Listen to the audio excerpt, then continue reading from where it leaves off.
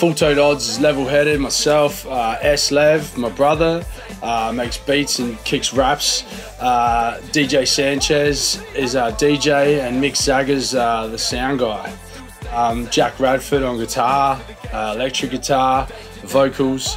Willie Metzer on piano. Chris Weber on trumpet, trombone, a three-piece string section. FTO's, a difficult brand to describe because all the music's different. But I think that just the diversity and the depth to which the music's now gone is it's just some unique blend of hip hop and every other fucking type of music that has ever been done, and we like it. Hopefully other people do as well. Danger in your crisscross puzzle. Now we're deep in this hip hop game. The odds still stay the same, and we make to amaze with a game changer. There's something organic about coming to Mix Masters. There's something that sort of unveils this passion inside of you as far as musically. I just love being here, being in the hills where I grew up and making music in this place. I think it definitely has a vibe about it, and I don't think I'd record anywhere else. Well, on the last album, Place Your Bets, we did some live bass, some extra acoustic guitar and some electric guitar. But that was about where the live instruments stopped. The depth of this project is the addition of the horns and the strings and the keys. It's getting done on the grand piano just through the door next to me, and just sounds phenomenal. I think as a producer, the most challenging thing would have to be the fact that, unlike a workplace where you have a boss, there's no one literally pushing you, so you have to wake up every day and try and push yourself to this level.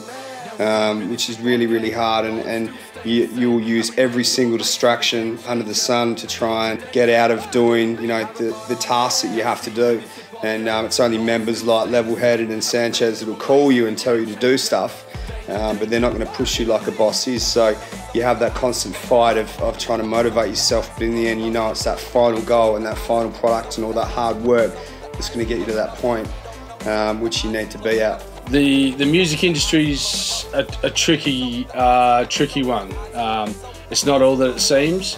I think if you get too caught up in the politics of it all, then you start going down the wrong sort of path. You want to just make music for the love of it, make music because you enjoy it, and really try and feed off of that, and then you'll get the best product you can get.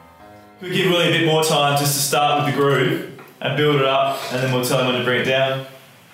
So, sweet. Put it on, Willie. You play better. He does play better with the glasses on.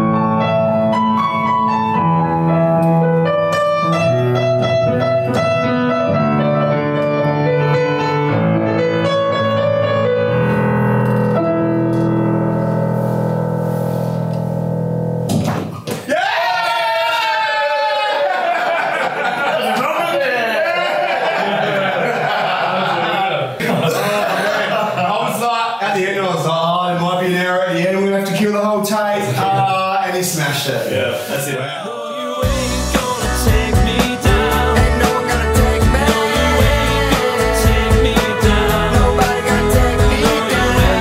I'm Willie Metzer. I'm a piano player. It started pretty much when I was in Texas in 1986. Family went over there, and Dad took us over to New Orleans, and I basically learned how to improvise on a piano and would listen to birds singing tunes and then just try and emulate them on a piano. And eventually when you do that enough, there's sort of common structures that happen within the music, and then it sort of helps you when you're improvising as well. So I've tried to bring that to the full Tote Odds. So, yeah, we met Sammy and Tom primary school, and I guess, you know, we basically met probably playing marbles, and as the years have gone on, we've hooked up in parties. Hooked up not as in hooking up, but hooking up as in a musical sense. We've hung out at some parties and had some pretty awesome times. I remember one party in particular, for some reason I had my accordion in the back of the car, and we ended up pretty much just singing drunken chanties all night, which really was probably my introduction to hip hop with Sam and Tom, so and the Full Tote Boys.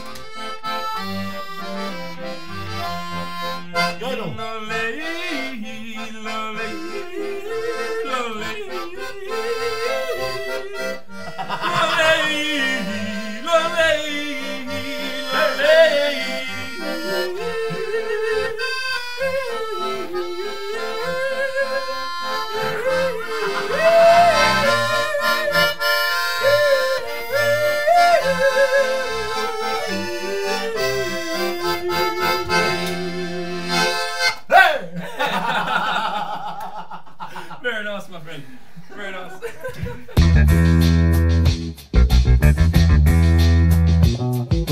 Me and Lucas just heading to scope some film clip locations for a couple of weeks' time. We're going to go pick up Jackie Radford. It's it's been a long slog. We got started on this album as soon as our last one was finished in October 2012. We finished Place Your Bets. We got straight into The Chosen Few. So let me tell you about a little girl who's living off the banks of New Orleans. Tell us a little bit about yourself. Well, my name's Jack Radford. I've been a musician now for probably about 5 years, I suppose seriously, but I started playing guitar when I was about 14, and I'm now 21, so you know, it's been a while. But yeah, just love to write music, love to get involved with new people, meet new people, and feed from that, draw from that, and write music from that. And yeah, just collaborate really, that's my big thing. I started working with FTO probably back in 2011, we met. And the first album, and then yeah, just showed me a whole new face of hip hop. Having not been a fan or not been involved in it previously, I now really enjoy it, and respect it, and I've enjoyed working with Full Tote Odds immensely. It's been a great experience. Well, I think on The Chosen Few, I'd probably feature it with a lot more guitar work as opposed to Place Your Bets, the previous album. But there's still the vocals there, and I think it's just I'd like to call it maybe a maturing of the process. So yeah. What was the one with the ba ba ba ba ba ba that you queued up a second ago? Look to the sky. Look to the sky.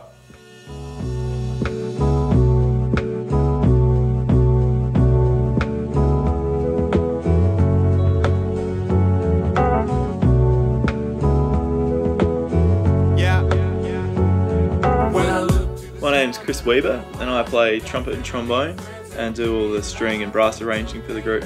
I started playing trumpet when I was about 8 years old, which is quite some time ago now, and yeah, now I teach trumpet and play trumpet for a living, so you know, who would have thought? I think the teaching keeps me inspired because it brings me back to the joy of just when you're first learning and getting over the humps and mastering the instrument. Some musicians don't like to teach, but I really get a lot from teaching the kids, and I've got some great students who sort of inspire me every day, and then I come back with a fresh approach, and then also just seeing better musicians than myself, and I think, man, I've got a bit of work to do, and just keep practicing. And then when you get to perform with other musicians, it's the collaboration and the sort of social aspect of it. It's just fantastic. So right now I'm working quite a lot with the Shaolin Afronauts. We just went over Glastonbury Festival and stuff, which was great. throughout my career I've worked with various international artists. I worked with Carolyn Nin from France in the last Cabaret Festival, and I've worked with sort of other visiting artists during the Cabaret Fest and that sort of thing. And my soul band, the Transatlantics, was a good fun one that we sort of did a bit of national touring. And I'm in a New Orleans jazz sort of band called the Atlantic Street Band, which is also fun. So pretty busy.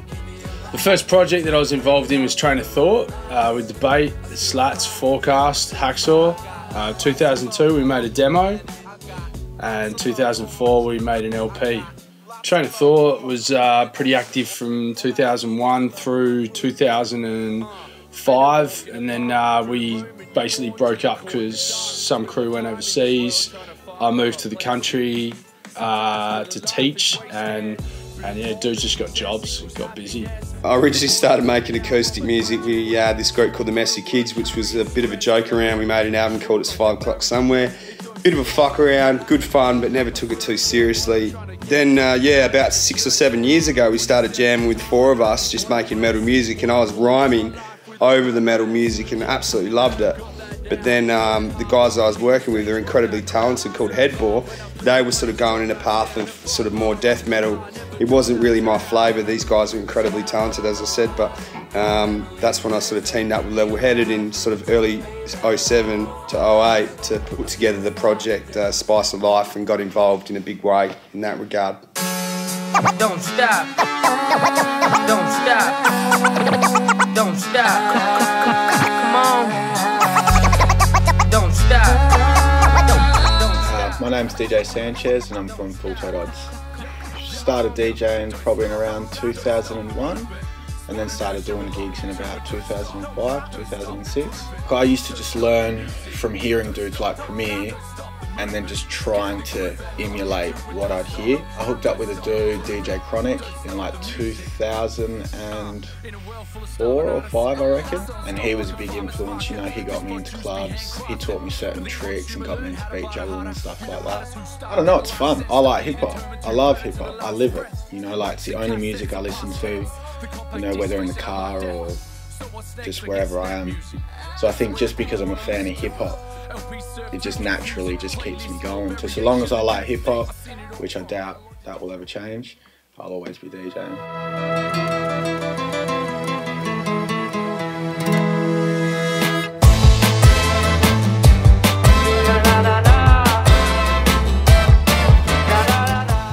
My name would be Ross Reed, aka Mick Zagger.